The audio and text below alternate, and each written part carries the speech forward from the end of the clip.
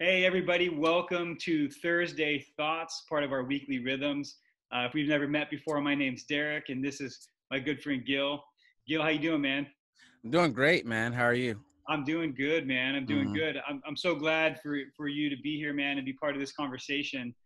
Mm-hmm. Um, we've been talking a lot about all sorts of different themes and things that are bubbling to the surface as we as a church, and then even larger as a country, navigate these waters of racial reconciliation. And Gil, while I've been learning so much, man, from you and so many others in our community that are Black, it's just been such a helpful season to enter into these kind of conversations, man. So I'm so grateful for your voice. And, as we've been talking a lot about different things, you and I have kind of been processing a few things the same way, Mm-hmm. specifically this really challenging thing about what it means to maintain friendships in this season. Right. Right. As things have been so polarizing, and I think even the own threat to our own identity that happens when Mm-hmm. we find out that somebody we love, somebody that we're in a relationship, maybe even a family member, isn't at the same place that you are personally in this journey along racial reconciliation. And really, this goes beyond just this topic, right? This is something that is bigger than that. But Pastor Jess gave an amazing message this past week on unity and what it means for us as Christ followers, as believers, to be unified and not uniform, right? Not necessarily seeing or even processing things the same way, but to be united, a united front, and to be connected and deeply committed to each other. And that's proven to be a real challenge in this season. And, Mm. and I've said it before. I think I told you this, but for me personally, I feel like I need to wear a different uniform in this season. And I'm either wearing my fire department uniform, and even though I don't wear a clergy collar, I just pretend I had one. I feel like I'd have to take both of those things off right now and put on a referee jersey. Mm. And I feel like my main job over the last month has been refereeing friendships and Mm. helping people process what it means to be committed to someone who maybe sees things differently than you, or even relate, like connected to someone Right. who see things different than you. So I just want to ask you, man, like, how have you personally been processing what to do with friends who don't align with your views on racial injustice? And we'll take it to the extreme example, maybe even a friend or a family member who believes racism just simply isn't a problem in our country. Why all the fuss? Like somebody maybe even with that perspective, or Mm-hmm. the far other pendulum, somebody who is maybe advocating for different things that maybe you don't think are helpful in regard to this fight. Like, what has that been like for you personally? Right. So I'm getting feedback for some reason, but all right. Well, can you hear me pretty well? Yeah, I can hear you good. Okay. So one rumor or one misconception I would say that some people have is one is that Black people feel the same about this issue. Mm, We are just like any other race. We're, especially on Black issues, we're across the board. Like you look at someone like Candace Owens, who is Dave Chappelle just went off on her on his special. There's I just recently watched. There was a forum on, and it happened a while ago before all this hit, but it was an AT&T sponsored forum, and they took, maybe there was like 8 Black leaders in our community, everything from rappers to politicians and everything. And the first question that the moderator, all Black panel, first question that the moderator asked was, what do you think is the most important issue in dealing with African American culture? And every single one of them had a different answer, mm, and they were just as equally impassioned by it. yeah. So how I'm dealing with it, and it just solidified kind of my thinking on this subject. How I'm dealing with it is really it's about, can I have a dialogue with this person intelligently without a lot of emotion getting involved, even like things that cause a lot of emotion in us. Mm, can we speak on the level of human about things that we disagree with? If the answer is yes, then I could still have that person in my life, because they may give me a perspective that I didn't even consider and think about. Or they may give me a perspective that solidifies my opinion, but now I can see differently how this person is coming at it, and I can understand them a little bit more, but it has to start with that dialogue. Because if you don't have that dialogue, you're going to only, there's algorithms that show you the things that you want to show, that you want to see, that will prove your point over and over again. I particularly make it a point to I'm not conservative, but I listen to, I go on YouTube and find conservative thought, black conservative thought, white, and just so I challenge myself to make sure that my convictions are true and that I feel this way, and I think it's just the healthiest way to go about understanding what the topics are. So as far as like canceling somebody or telling them that I can't have you in my life because they disagree wholeheartedly, it's a personal decision. It's definitely a personal decision. I would just say be careful about that, because you may be one conversation away from giving them a perspective that can change their mind, that can give them insight. There's so many examples online or wherever you want of people who thought one way and they've changed their life around. I'm in prison. Well, before COVID hit, I was in prison every week. And those guys are, again, some of the kindest, nicest dudes that you can ever meet, that so a lot of them made mistakes in their life, and now they don't want to be that person anymore. But if I was to say as a teacher, oh, you did this thing that was so despicable, even more so, not only did a lot of prisoners, not only did they do it in thought, but they did it in action, and that's why they're here. But if I gave up on them, then there would never be any redemption within the prison. You see what I'm saying? A lot of the people that people are trying to cancel right now, they're only guilty of the thought, and people want to just cancel them of something that they don't believe in. And that could be detrimental to us moving together in humanity and in society. Yeah, man, that's so helpful. I love that you call it out, dude, that like, one, you're Gil, right? You don't speak for all black people. Right. And that's always helpful to remember, right? Because we can hear, especially as a white person who's trying to learn right now, is it's so tempting for us to hear an opinion from a black person that we agree with and hold on to it. And so what I've been challenging myself to do is to listen to black people I disagree with, right? And even white people that are at different places in the conversation. And it's a hard thing to do. And I love how you said, like, that's just a personal choice that everybody's going to have to make. How much are you going to allow this kind of dialogue into your life?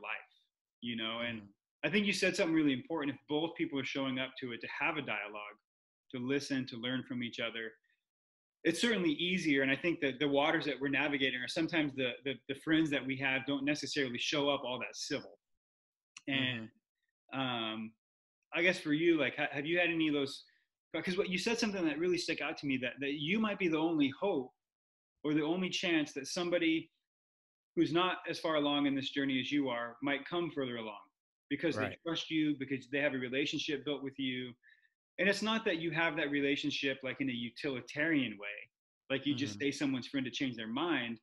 But the reality is like, if you're canceling somebody because they're not where you're at, they may never, if the gap is, you think they should be where you are, and they're not coming further along, and then you walk out of their life, you're just reinforcing that that's a place they don't ever want to go. Right. And that's a challenging thing to do. In your opinion, like, do you think, like, collectively in an ideal world, like, is it more beneficial to stay friends with people who are counter to where we might be on the journey, or is it better to maybe say goodbye to those friendships? I know this is a generalization, but just right. in general. Right. You know what? I really feel, and this is a scary thing to do, but if you really believe in what you believe in, I think it's essential. If you choose to stay friends, which I think that you should stay associates or whatever word you want to use for that to makes you feel okay with the relationship, Mm-hmm. um, you have to be bold and let them know, this is how I feel.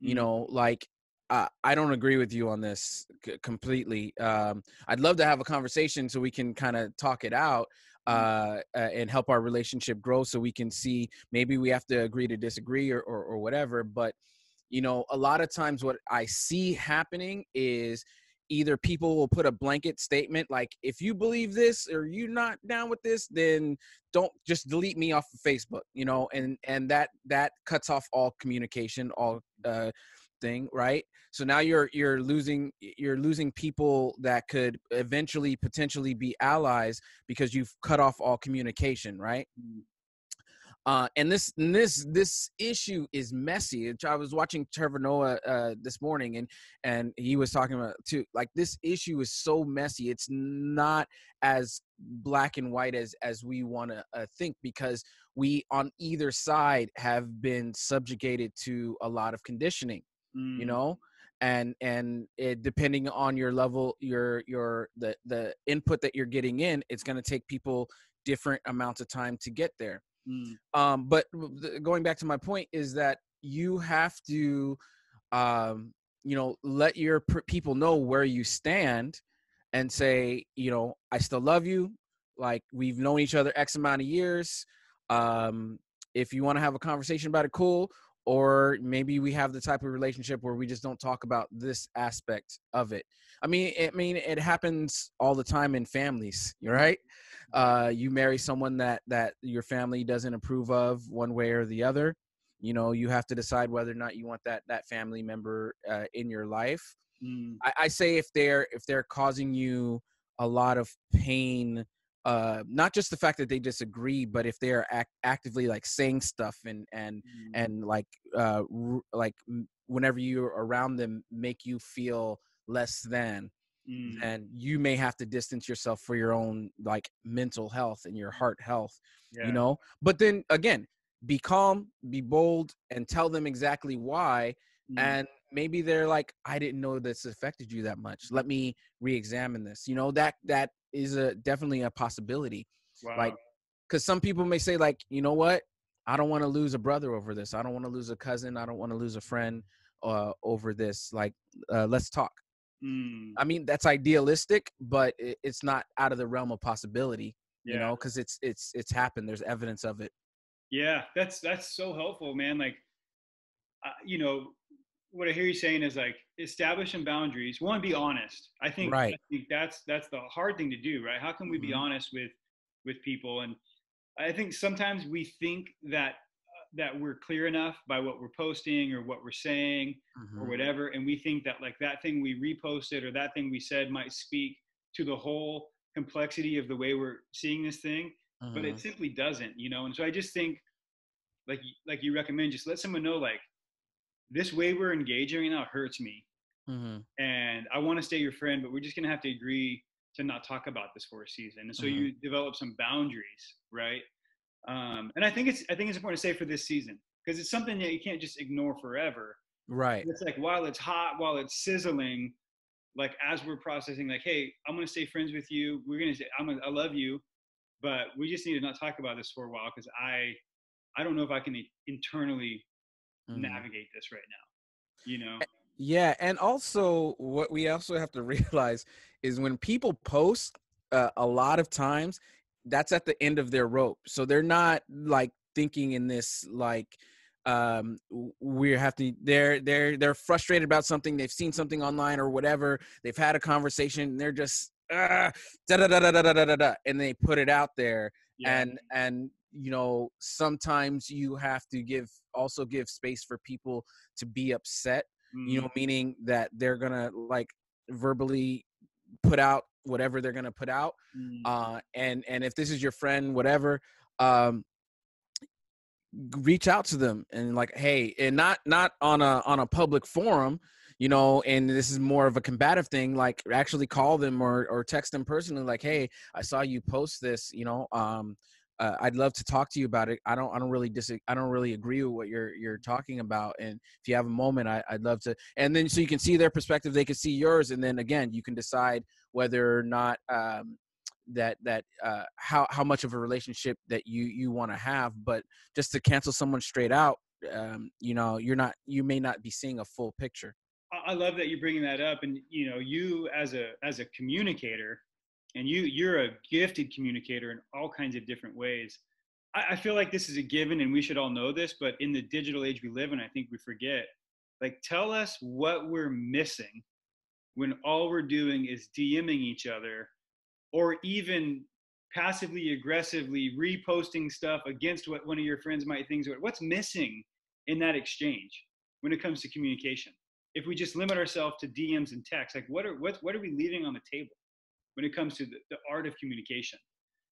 Um, well, in the art of communication, inflection is everything. Mm, You know what I'm saying? So there was just a quick example. The NBA is coming back, and one of the players said, basically, because a lot of the African American players are kind of feeling some kind of way, like they may not want to play in this time, not because of COVID, because it's just this world is kind of burning around them, and they don't want to play any right now. You know what I'm saying? And one of the players tweeted, "Hey, if LeBron's playing, we're playing." mm, And some sports correspondents took it like he's being sarcastic. Oh, well, if LeBron says we're gonna play, I guess we're gonna play. Meaning like he he's like the face of the league, and we have to do what he says in a sarcastic way. And then other people said it like, yo, this guy has been vocal about Black matters for a long time. mm, He's okay with it, you know, and we should. So there's inflection is everything, and you can't get that on a DM. You can't get that on a. You have to re-explain yourself a bunch of different times just to get that. I suffer from that all the time. mm, So that's what you're getting at. You're missing facial expressions to let you know what's going on. You're missing just the energy. mm, Like everybody has been to a concert, been listened to someone speak, whatever, and it felt the energy. You could tell when someone's being inauthentic. You can tell when someone's being passionate and really believe in what they're saying. All these things make up our communication. They even say how much of communication is body language, mm, you know? All these things were missing when we just take a piece of text mm. and try to interpret it. I mean, we've been trying to interpret the Bible for for forever, and we still have debates about it on people who are the same denomination in the same church, and Come we on. still have debates on what that means. Yeah. You know, Yeah. so we can't just take texts all the time for face value. That's so good, man. I love that you take us there, man. I cannot agree more. Just even asking that one, I think, you know, the spirit of curiosity takes you so far, Mm-hmm. right? And so even in my own interactions and exchanges with people, you know, I think they say one thing or they repost one thing, and if you reposted this one thing, you must be agreeing with everything that that Right. person or that entity or that thing. So I Mm-hmm. want to end with that question around just association. But Mm. before we get to that, I love that you took us to the scriptures, Mm-hmm. and you know that we could talk for days about, you know, a lot of Christians, or even the evangelical answer has been like, it's just a sin issue. It's just about Jesus, like Jesus, Jesus, Jesus, which, man, you and me both completely agree with it. Jesus has to be at the center of any of this kind of change. Right. Jesus even says, you know, that he's given us the ministry of reconciliation, right? Mm-hmm. In fact, the scriptures already say that we've already been reconciled to God, right? So we can go to the scriptures, we can go to the text, but like you said, even if we just use the Bible to form our own opinions, interpretation is what divides us. We interpret it this way, we interpret it that way. And I think that's why it's really important, especially in a Christian community, to fight hard for clarity around what are the things we agree upon. Mm-hmm. you know. And if we can agree on that, if we can agree that Jesus is Lord, that Jesus loves us beyond our understanding or misunderstanding, that Jesus wants us to be committed to each other and to be Mm-hmm. partners in this work of reconciliation, then we can enter into a dialogue with, I think, open hearts that can help us see each other. And I think that's probably Mm-hmm. one of the most important parts of a dialogue, is to be Right. able to see each other. And I think we're just missing so much of that in digital age. The COVID's not helping, you know, when you can't Right. circle up and be in person together.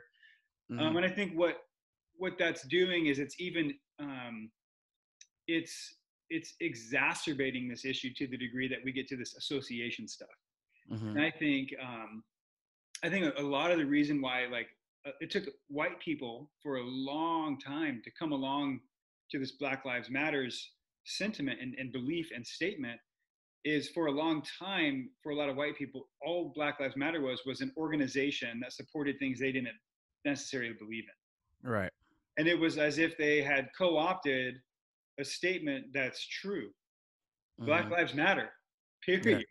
Of Yeah. course they matter. And so I think we, you know, whether or not you agree with the organization, I've seen a rising tide around this issue where a lot of white folks are coming around and going, man, we agree with the statement wholeheartedly that Black Lives Right. Matter.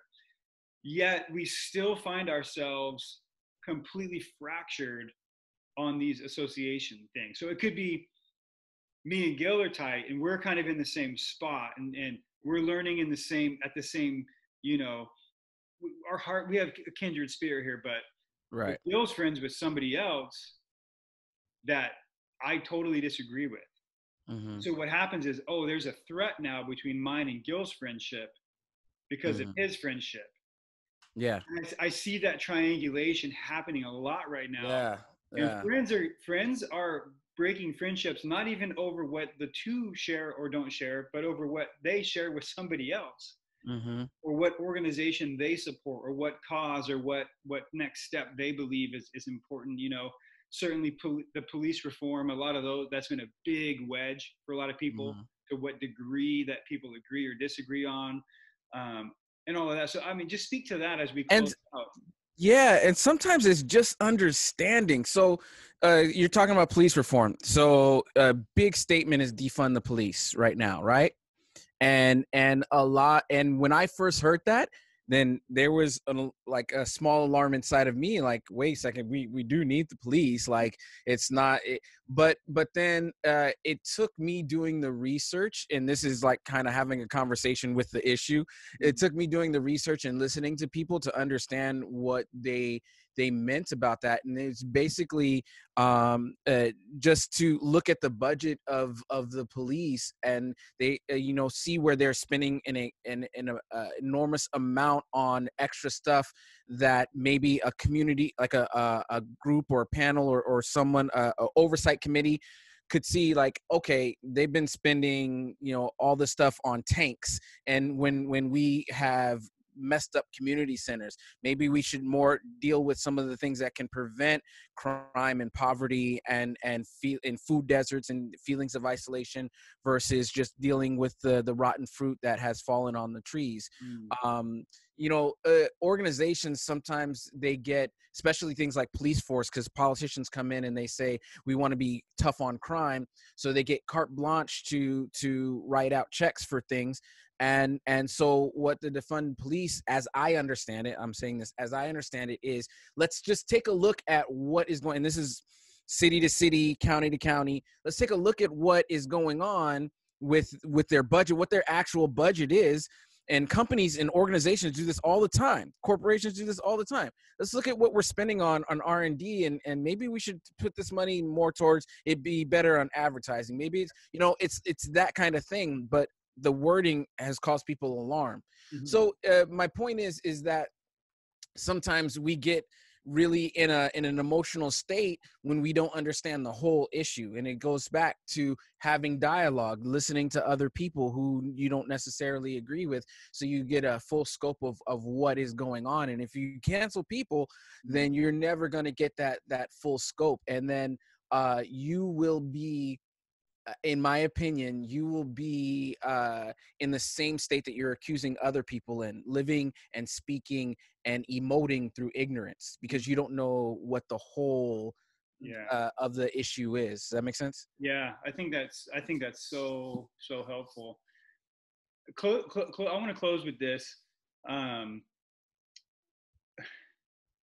I think one of the problems, like what you just said, right, is like one statement elicits this emotion and you throw it off, you write it off, but it's because we don't know, and we need to know, we need to learn. And I think a lot of the reasons why people don't take the time to learn or to know is because they're exhausted.